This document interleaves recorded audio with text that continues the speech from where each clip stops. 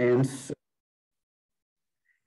if you would please just keep your mics muted, and you're welcome to have your cameras on, but just keep in mind it's going to be part of the recording potentially. So if you'd like to turn them off, that may be a good idea too. So we will be addressing questions at the end. Megan will be addressing questions at the end. So you're welcome to go ahead and post them in the chat as you think of them. And then we will get to them at the end of the presentation. So with that, I am going to go ahead and introduce our presenter from today. Our presenter is Meghan Cassidy. Meghan is a naturalist, photographer, and a strong advocate of everything in class arachnida. She can also be found in Texas parks taking macro photography of small critters such as spiders and insects, or hosting nighttime spider walks. Some of her photos have been published in journals and books, such as an upcoming publication from Texas A&M Press titled Mindful of Texas Nature, a project with author and herpetologist Michael Smith. Some of you may also know her as Wild Carrot on iNaturalist, and chances are she's identified your spiders. Welcome, Meghan. Thank you. I'm happy to be here. Okay, let me get my screen shared for you guys.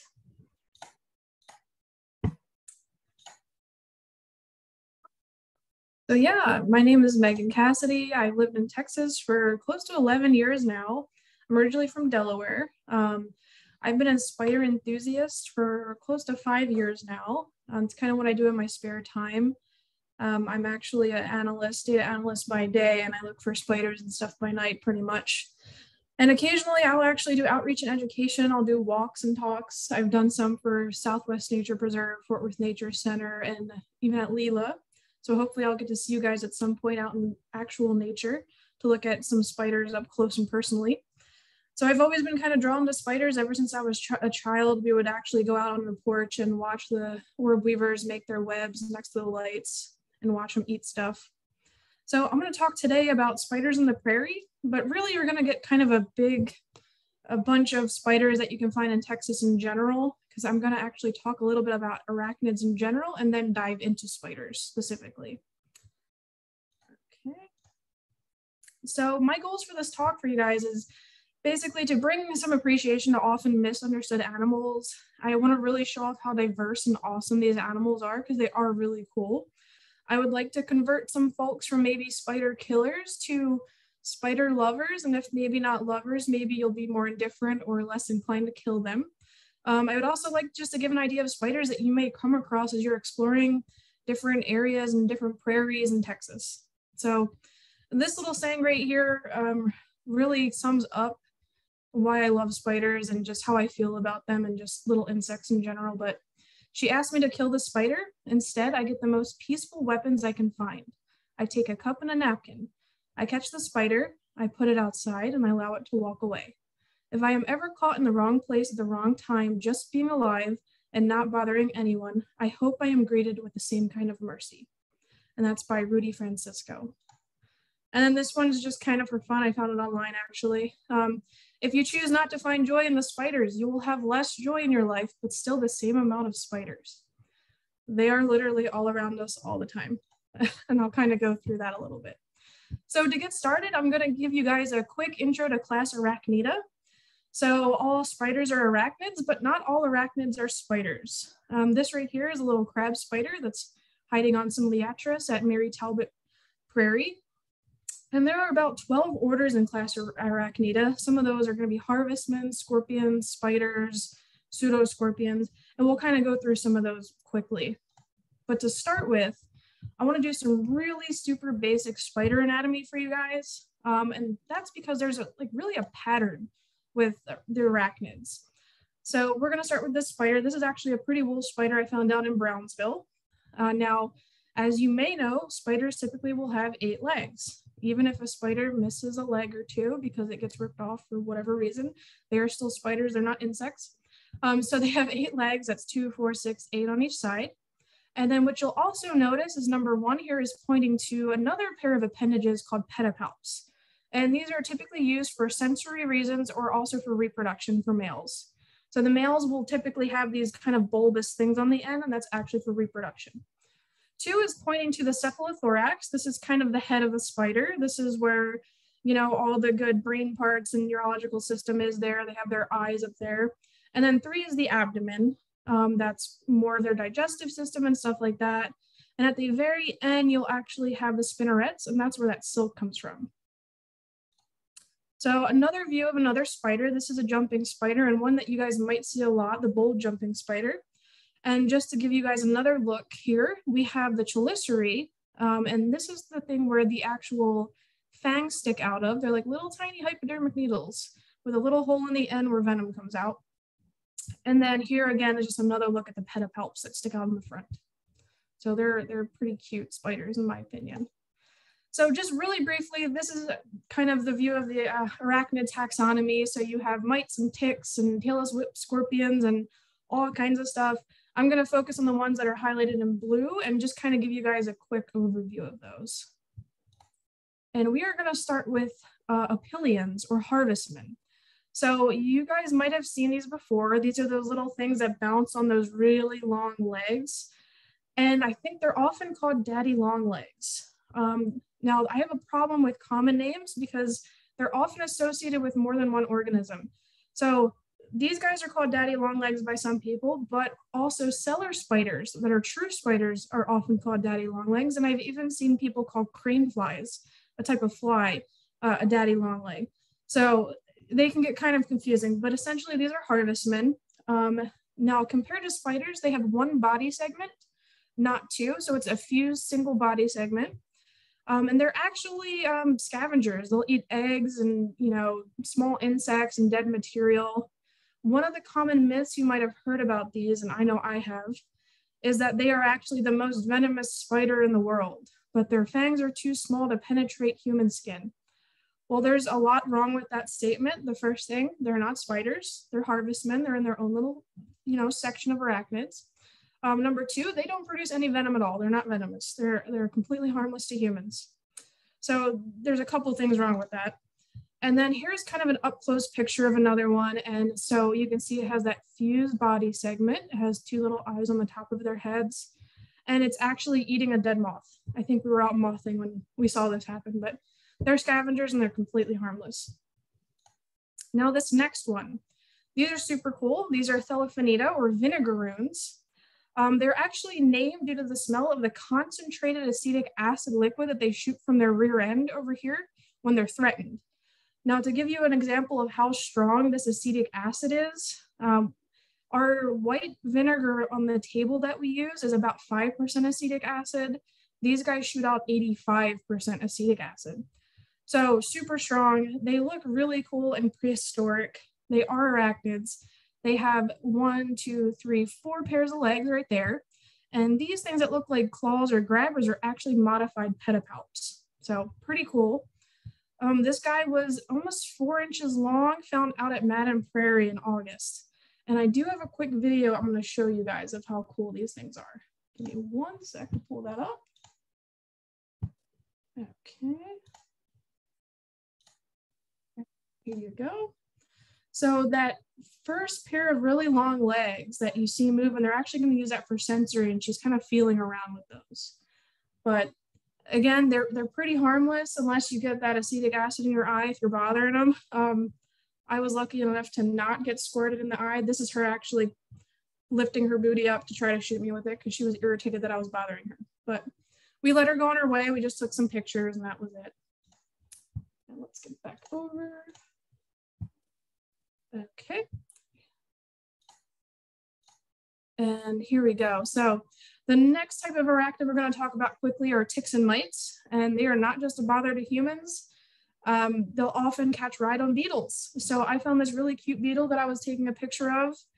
It was probably like this big. It actually flipped over to play dead. It's not dead. It's just kind of, they play dead sometimes when you go to look at them. And on the other side, I got really close and I could actually see all these little mites that are hanging on this beetle, which was pretty cool. There's even some up here. So that's called Foraceae. So what they'll do is they'll basically attach themselves to something that flies or moves around, and that's how they'll get to a new location. So some ticks and mites are parasitic and some are phoretic. So pretty cool. It kind of actually makes my skin crawl, to be honest, looking at that, even though I do love arachnids. The next one we have up that you guys might have seen are the striped bark scorpions. So scorpions are another arachnid. Again, you have 1, 2, 3, 4 pairs of legs, and these are kind of like their modified pedipalps there. They're really common across Texas. The sting does hurt from what I'm told, though I have not yet been stung by one, crossing my fingers there. The other cool thing about scorpions is that they'll often glow under UV light. And I'll show you guys an example of that soon. But here's kind of a close-up detail because they do have that stinger in the back where they inject venom into their prey. They're super cool. You can actually see a little drop of venom down there. And then what I love to do is I will, during my spider walks at night, I'll actually carry around a blacklight flashlight so we can look for some of these guys because they do glow and it looks really neat under the UV lights. So speaking of scorpions, there's another one called the pseudoscorpion. And now to give you kind of a scale for this, this was on a concrete picnic bench. And these are the little tiny itty bitty flecks of rock in that concrete. So this guy was actually about 2 millimeters in length. So this is a super scaled in picture. This is a pseudoscorpion. They have no venom. They do have these little pinchers up here, but they will actually prey on larvae, book lice, ants, mites, and other small little critters. They're also another good example of phoresis. So the first one that I've ever found in Texas, actually, I was doing what I normally do, and I was at Leela, and I was looking at a spider web that I found, and I was trying to find the spider, but I did find this, fly in the web. And I was like, oh, you know what? That's an observation for iNaturalist. Let me take a picture of it. I get home to process this photo, and then right up here, you can actually see a little pseudoscorpion that was attached to that fly. So he definitely hitched the wrong ride, and they both got caught in that web. So the next arachnid, and these are actually some of my favorites, and I think they're kind of goofy looking up close, but these are solifuges or solifigi. So they're also called camel spiders, and they're also called wind scorpions, though they're not spiders and they're not scorpions. They're their own class, they're their own order of arachnids. They're kind of cute in my opinion, but they also have those 4 pairs of legs, and these long legs here in the front are actually modified pedipalps. I have a better image of one right here. And we found these out at Madden Prairie, so out west, kind of near Colorado City. It's a really sandy and kind of dry out there. And let me show you a video because these are also very cool. Give me one sec to pull that up. They will actually dig burrows in the sand and the dirt, which is really cool to watch. We actually watched one do this along the 2-track road where we were driving. So this is her. She's burrowing in there and pushing that dirt out because she wants to create a cute little burrow.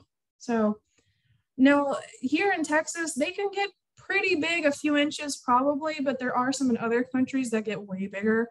Again, these guys actually don't have any venom, but I will kind of point out what they do have and what they do. Give me one sec to get back to our slideshow. Okay. So they again have those 4 pairs of legs. They have actually 4 jaws that work independently. And they actually have some stuff on the ends of their modified pedipalps here that are kind of almost sticky. So they'll actually grab stuff, bring it to their jaws and kind of just shred it apart. And I will not show you guys a video of that this time, but I do have videos of that because I actually kept one of these for a little while. It was kind of fun, for me at least, to watch. Okay.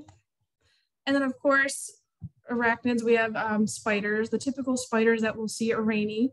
Those are your, orb weavers, your crab spiders, your jumping spiders, stuff like that. So that's all, they're all also part of arachnids. And then you have your mygalomorph spiders. So those are your tarantulas and your trapdoor spiders, bigger ones. So here's a nice big brown tarantula we saw out at Colorado City at the state park. This was me taking pictures of her. She was not happy. She actually reared her legs up. And this is kind of what I saw. So this is her. She's kind of showing me her fangs, and that's kind of a signal, leave me alone or I will bite you. You can see the bright red under there too. But again, I just took some pictures and let her go. Didn't want to bother her or irritate her too much. So now let's go through a little bit of ecology and natural history of spiders. There are over 1,000 species of spiders in Texas. I think iNaturalist so far shows around 460 species, which is really cool. I'm basically just going to show a lot of pictures because that's the way I like to show off these animals, and we'll just kind of go from there. So when I started learning spiders, I started with understanding the families of spiders and the types of spiders. And again, I'm going to be talking about specifically the Araneomorphae spiders, the little ones like the orb weavers and stuff like that. So they have different eye arrangements for different families typically, which is pretty cool. And it's really helpful to understand what kind of spider you're looking at. For example, number 1 here, this guy, that's actually a wolf spider. So he's got those 2 big eyes, 4 little ones in a row underneath, and 2 on the top, almost to the side. Jumping spiders, that's these 2 right here. They got those really big eyes, and they actually have really good vision for spiders. And they do have essentially eyes on the back of their heads, which are kind of cool. And then you have this one, which is really cool, the long-jawed orb weavers, that we'll actually go through some pictures of those. So they're very diverse. There's lots of different types. It's really cool. Now, some spiders will have 8 eyes, 6 eyes, and some even don't have any eyes. So there are spiders that actually evolved to live in caves, and they don't have any eyes, because why do they need them? It's completely dark all the time. So it is not always possible to ID spiders to species. Some families, like the lycosids or the wolf spiders, they're hyper diverse. They're maybe not well documented or studied sometimes, and a lot of them look the same, just from a picture.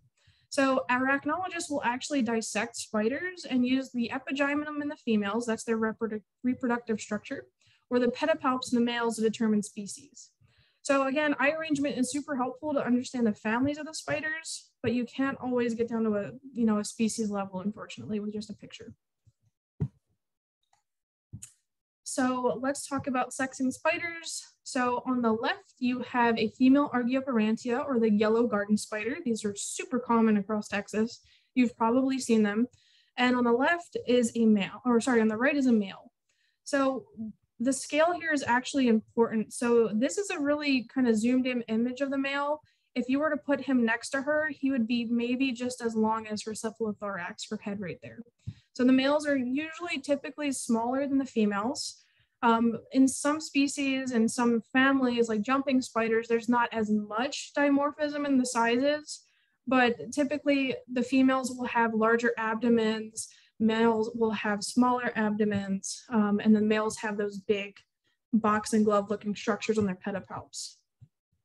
There's also coloration differences in spiders in the males and females. Some really cool ones are actually in the jumping spiders. They're almost like birds.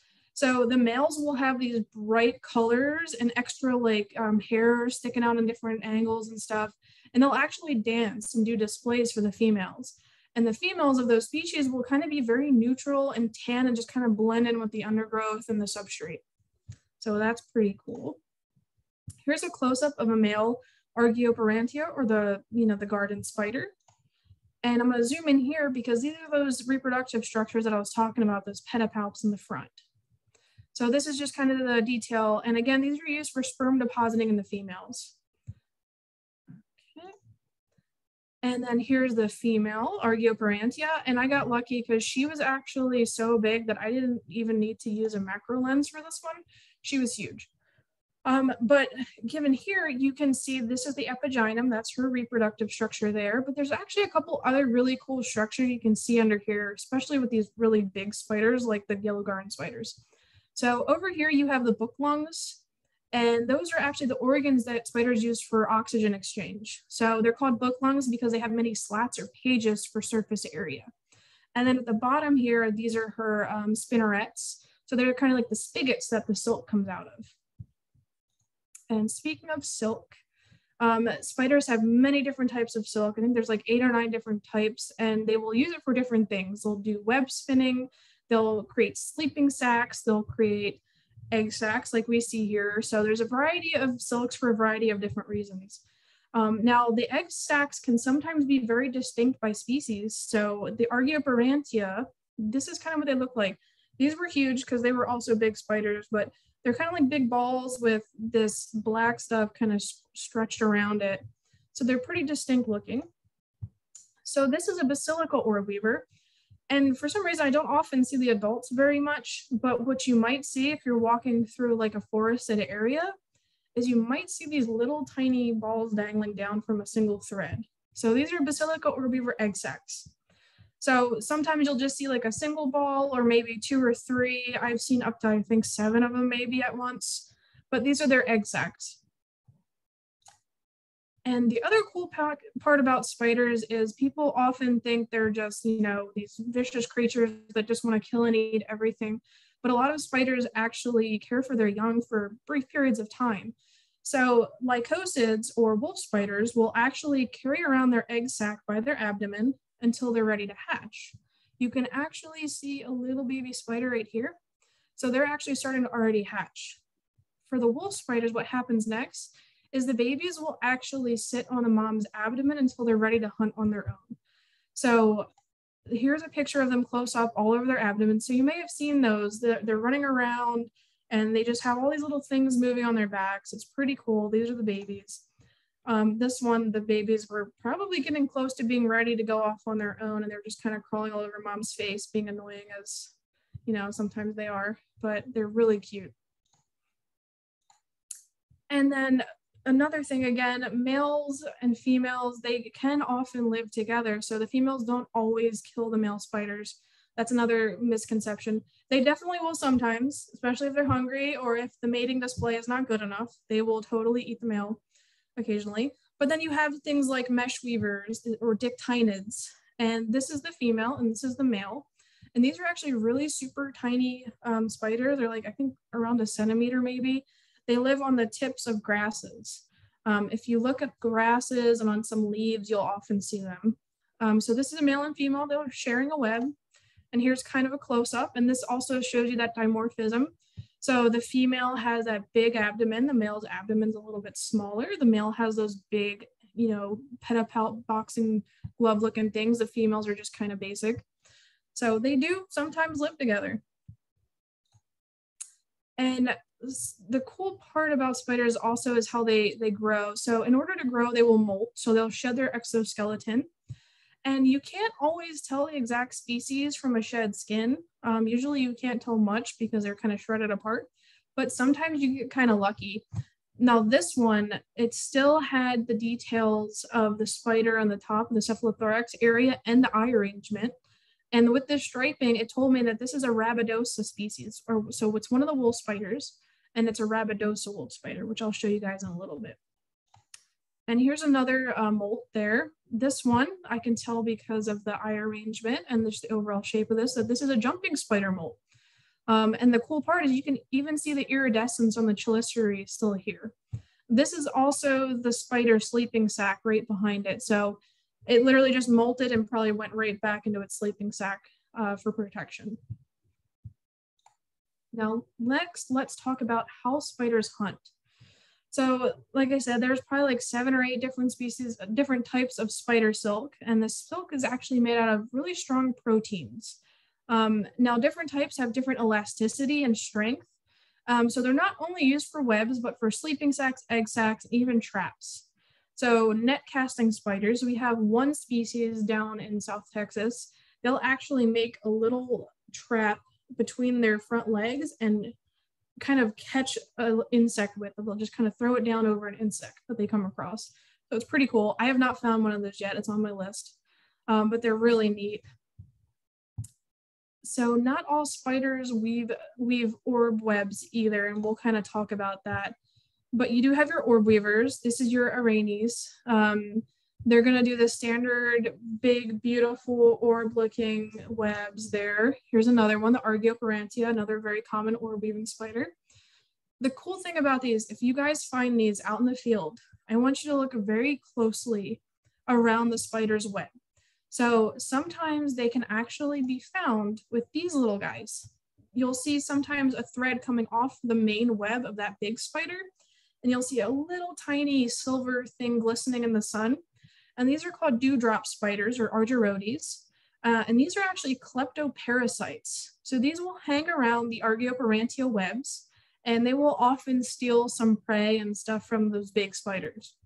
So they're really cute. I think they're really pretty. They have that really beautiful silver iridescence. So they're really neat.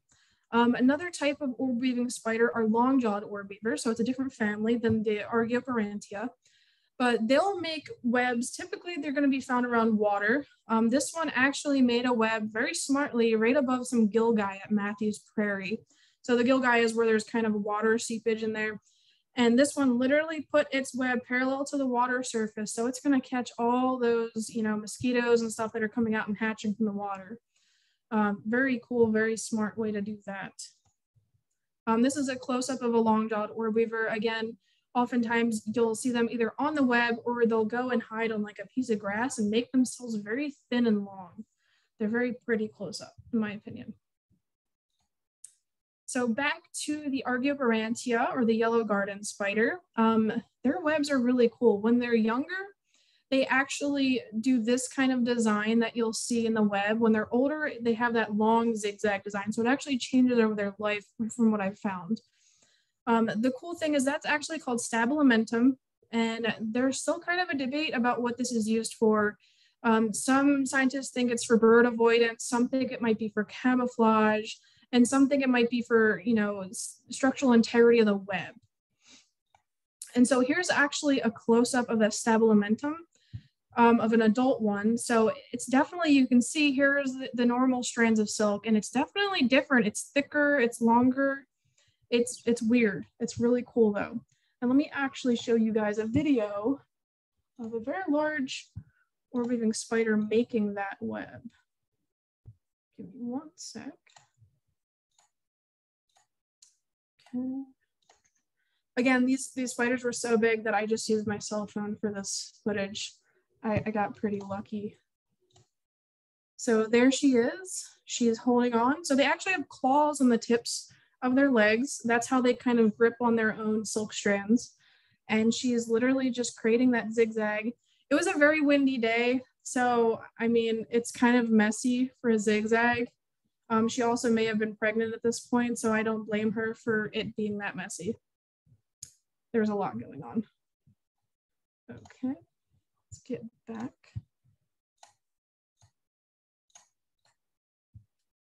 Alrighty.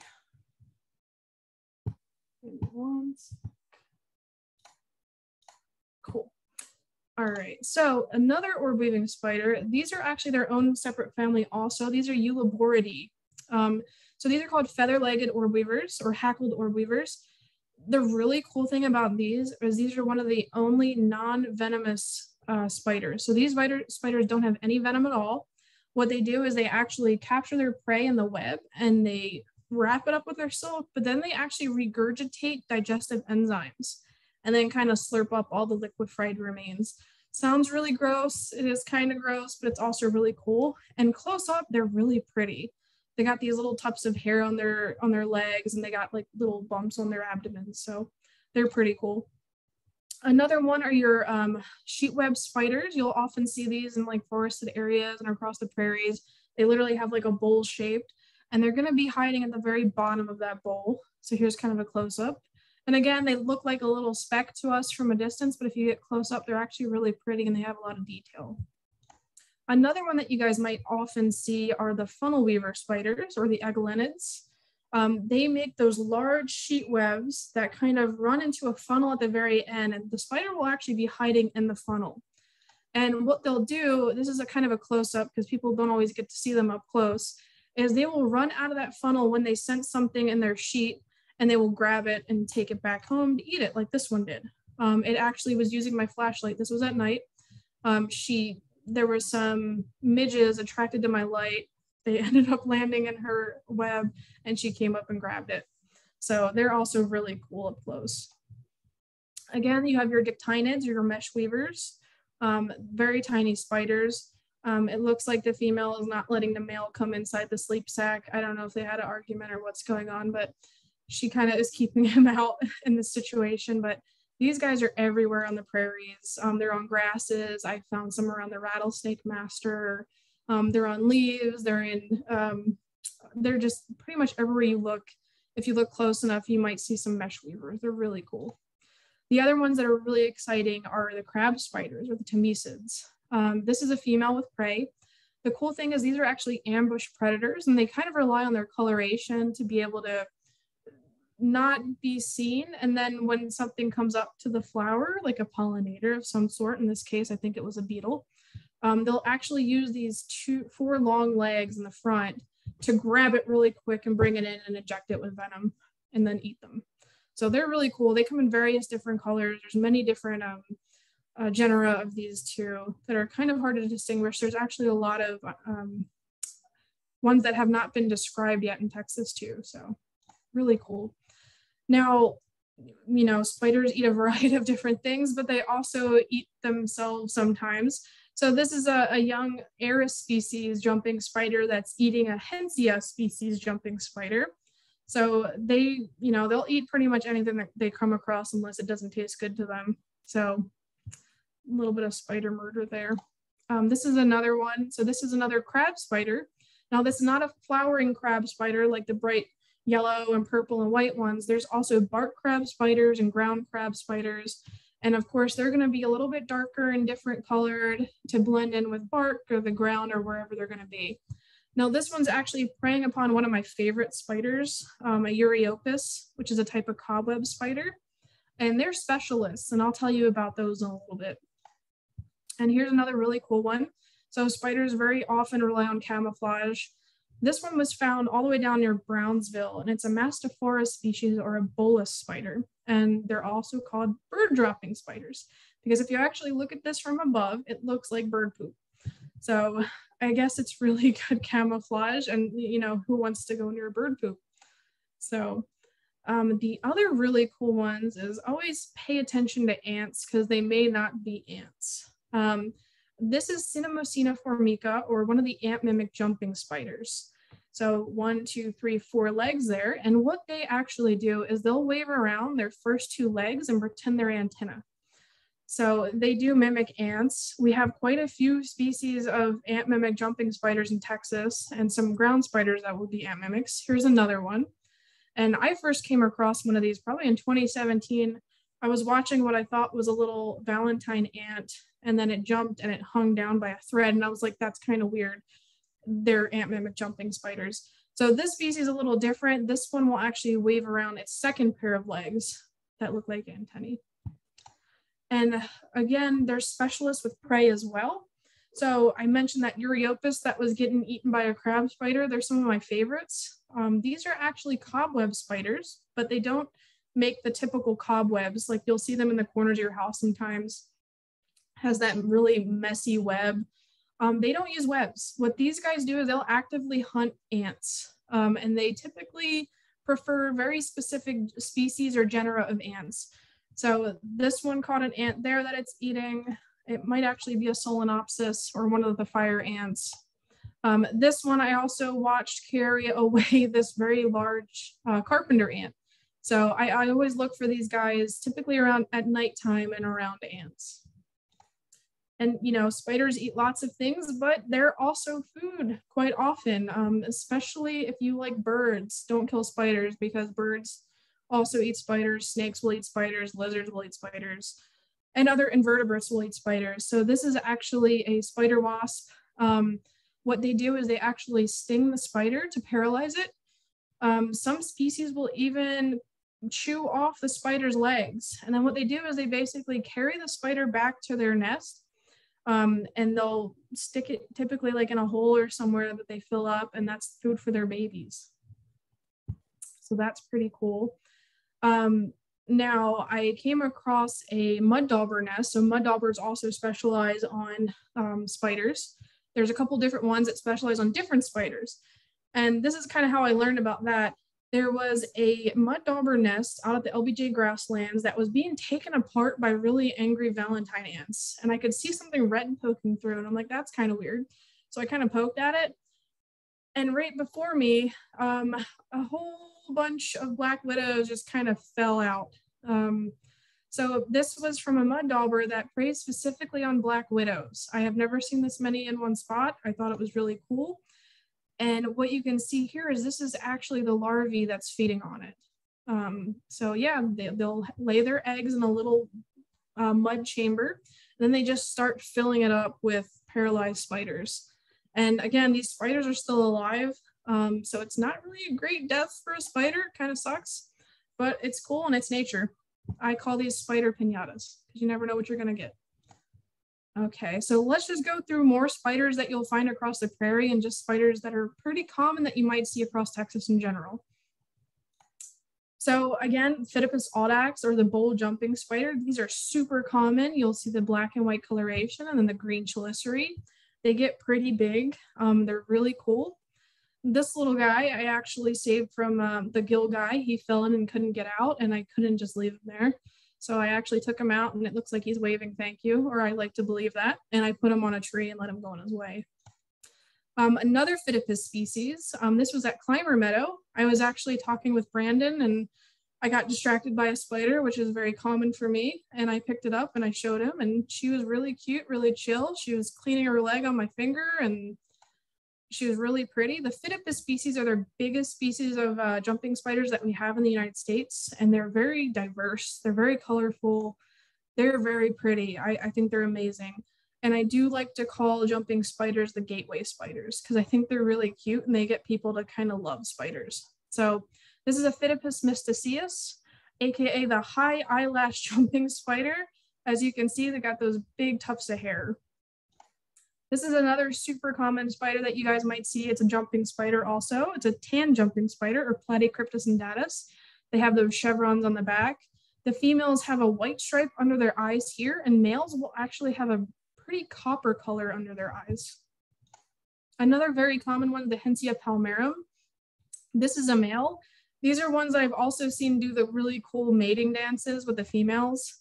So they're very pretty, they're very colorful. The males will just like shake their legs at each other. It looks really cool. And then the females are just, they're still pretty. They definitely have some patterning there, but quite different from the males. So a lot of dimorphism. Another one that you will very likely see, and sorry, the frogs decided to do some calling. I do have some tree frogs here. Yeah, he's gonna do that. This is a Pusitia viridans, or a green lynx spider. This was over at Lila. Now, some of them that I've noticed, depending on the time of year maybe, or the plants they're on, they'll actually start getting a little bit of red in their abdomen, which is really cool. She was pregnant, so that's why her abdomen is very enlarged there. But you'll see them like this, a little bit smaller. This one was on some rattlesnake master out at Mary Talbot Prairie. And this is another one eating some sort of Muridae or plant bug. So anytime you see big sunflowers or something, always take a peek behind it because sometimes they'll hide right behind the flower and kind of run on the front to grab pollinators and stuff. This is another type of lynx spider, but a different genus. So this is the Oxyopes salticus. These guys are really tiny and you'll actually see them hopping in the grass a lot. So some people often confuse them for jumping spiders, but they're actually related to these guys. And here's another one, just kind of a close-up of another different Oxyopes species. I just think they're really cool looking. They're kind of known to have these really spiky looking legs. And again, I don't think I've mentioned it, but all of the spiders we've seen so far are not medically significant to humans. They do have venom, but they're harmless unless you happen to be allergic to it, which most people are not. But I'll get into the medically significant ones in a little bit. But wolf spiders are really cool. This is one that is just in the leaf litter there. Some of my favorite though are the rabid wolf spiders. So this is a rabid wolf spider sitting on Texas vervain. She was kind of dancing across the tops of the little flowers. Now for this one, the striping is diagnostic, and these are actually some of the few wolf spiders that you can actually probably tell it a species based on just a picture. So they got the white and the black stripes, and then she has the chevrons back here in the dark spots there. Now compare it to this one. This is also a rabidosa, but this is a Rabidosa punctillata, or a dotted wolf spider. So they still have almost the same looking stripes on the cephalothorax, but there's no chevrons in the back there. So chevrons, no chevrons. So we actually have 2 or 3 different species of Rabidosa here in Texas. I think there's another species when you go far down near Mexico. And here's just another wolf spider. Again, I'm not actually sure what genus this is, but I just think they're pretty and they're very diverse with their patterns and the colors. This one's eating something. I'm not sure what it's eating. Another common spider you might find are the nursery web spiders, or Piserina mira. These are actually related to the fishing spiders that you'll often find near water. She's pregnant. They're really cool because they also will care for their young. So they'll basically lay this big egg sac and they'll hatch and they'll actually stay there and protect that eggs and those babies for quite a while. So this is what this one's doing. She actually has an egg sac up in here, higher up in the flower. So I just saw her hanging down and took a picture. I didn't want to bother her too much. More crab spiders because they're really pretty and really cool. So this is another one sitting on the flower here. And again, they'll just sit there and wait for, you know, a bee or anything to kind of come by. And then here's another one to show the color differences. I think this is a Mecafesa. She has a lot of hair on her head there. So some of them, the diagnostic feature is actually if they have hairs on the top of their heads, and it's still hard, and they're very diverse and not as well studied as maybe some other spiders like the jumping spiders, but also very cool spiders. And then here's another crab spider. This one was found, I actually just turned a leaf over and she was right there behind the leaf. And I think she has a pretty cool face and eyes. And then orb weavers. There's tons of varieties of orb weavers. They're super diverse. They're really cool looking. These are actually pretty common. These are Acanthoptera species of orb weavers. So they have these really like sharp ridges around their abdomen and even on her face there. Here's another picture of one. And then these are really cool. If you're near a forested area, these kind of are over a little bit more East Texas, the Microthenus agitata or the arrow-shaped orb weavers. So really cool looking, it's just crazy how cool these look to me. This is the bottom of her. This is her spinnerets that you can see there. This is another cool one that we found out at, I think it was at the Talbot Brothers Prairie. I got really excited. This was actually in the woodland side of the Talbot Brothers Prairie. I always wanted to find one of these. This is the marbled orb weaver. Bright orange marbling, really cool looking spider. Again, harmless, but they just look really cool and they're really pretty. And then these are some of my favorite also that are found here in Texas. They're actually pretty common. This one right here, the arrowhead orb weaver, more common towards the east, but these we should be able to find all over the DFW typically.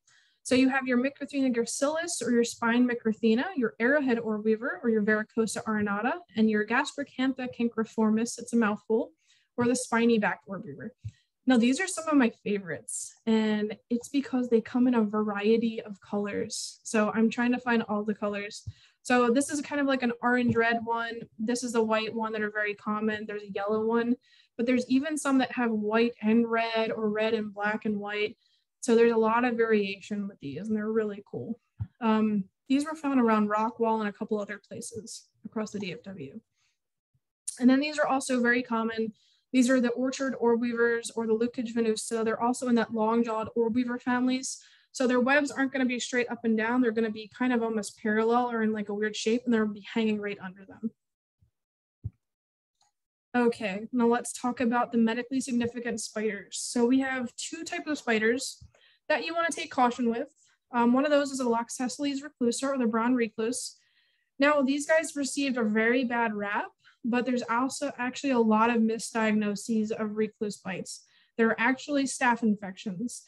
So sometimes when people get bit, we have staph naturally occurring on our skin and it actually presses that staph into your skin. And honestly, if you didn't see the spider bite you, there's no way to tell if it was a spider bite because a lot of bites and even just skin infections look the same. With these guys, yeah, they can bite you. What I recommend is always just watch where you put your hands and your feet. Always check your shoes if you're in an area that has known recluses. And then again, if you get bit, go see a doctor to make sure you're okay.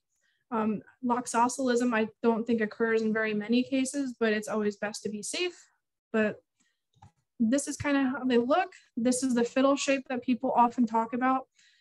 You can't always just rely on that because there's actually a lot of spiders that have kind of that fiddle shape to them. So just basically be careful with any spider. If you don't know what it is, don't pick it up. But these are really cool. This is a male. These are his pedipalps, and they actually have 6 eyes. So there's 2 here, 2 here, and 2 here. So that's your Loxosceles. And then the other one we need to look out for are the black widow spiders. And these can be found all across Texas. I think we have about 4 species occurring in Texas: the southern black widows, western black widows, brown widows, and potentially northern black widows. So the females are considered medically significant. So again, don't be picking stuff up if you don't know what they are. And the males and juveniles are not really, but again, I would be careful because they do have neurotoxic venom. I handle multiple spiders. I recommend that people do not pick anything up if they don't know what it is, whether it's a spider, an insect, or a snake. So just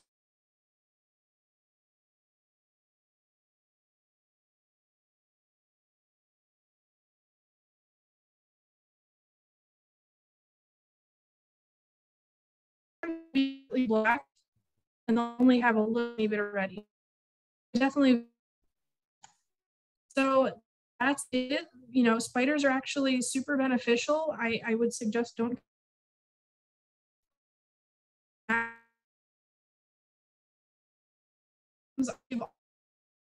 They are in our house, and I may occasionally bring in a spider or 2. I also always move them if I don't want a specific spider in my house to our garden, and they take care of a lot of stuff. They'll eat aphids, they'll eat all kinds of stuff. So again, the vast majority are harmless to humans. You really only have 2 to be kind of concerned about. The rest are not considered medically significant. But yeah, that's the presentation. And here are just some books and references in case you guys want to see anything. These are the books that I have. My main source of learning has been iNaturalist. It's been such a valuable resource as iNaturalist. But Bug Guide is really cool, and I actually have all these other books. So, yeah. Thank you, Megan. It's a great presentation, great photos, and I especially enjoyed the videos. Let's look through our chat and see what we have here. Okay. Erica, and I'm not sure if this is a question or a reaction when you're talking about spider molt. Observation spiders molt, question mark, question mark, question mark. Yes, they molt. That's how they grow. So the funny thing is, if a spider is a juvenile, a lot of times you can't tell yet if it's going to be a male or a female. It actually, you have to wait until almost their final molt. They can molt multiple times until they're adults, and then you know if it's a male or a female. So yep, that's how they grow. All right. Jolynn observes fabulous photos. Very, very right, Jolynn. Grace, when you were talking about a spider, particular spider that was a cannibal, she says spiders, so does that apply to multiple species? Yeah, so spiders will eat their own species occasionally, and even other species of spiders. Some of them are they'll just eat anything that walks by them.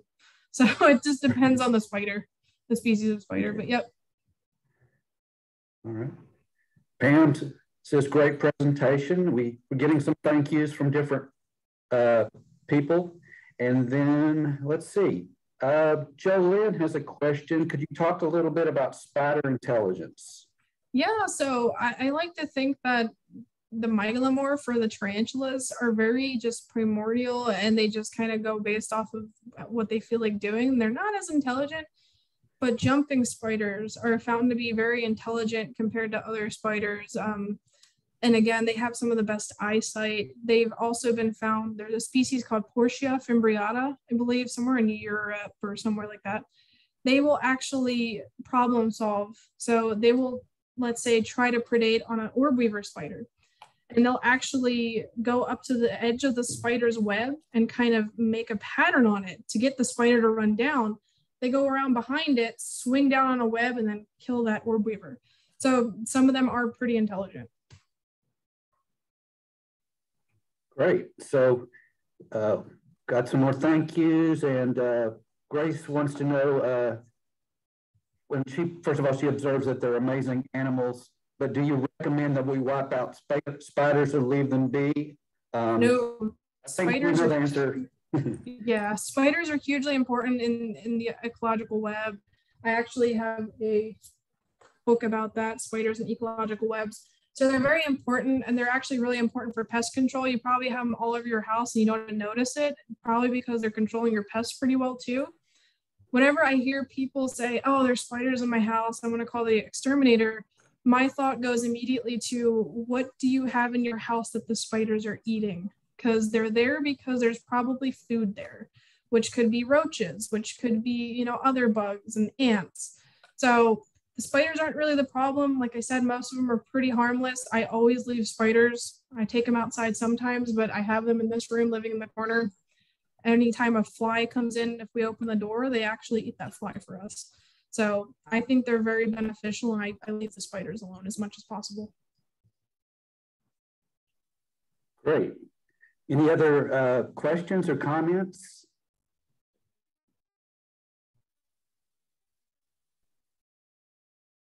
Okay, again, wonderful presentation. Thanks, Megan.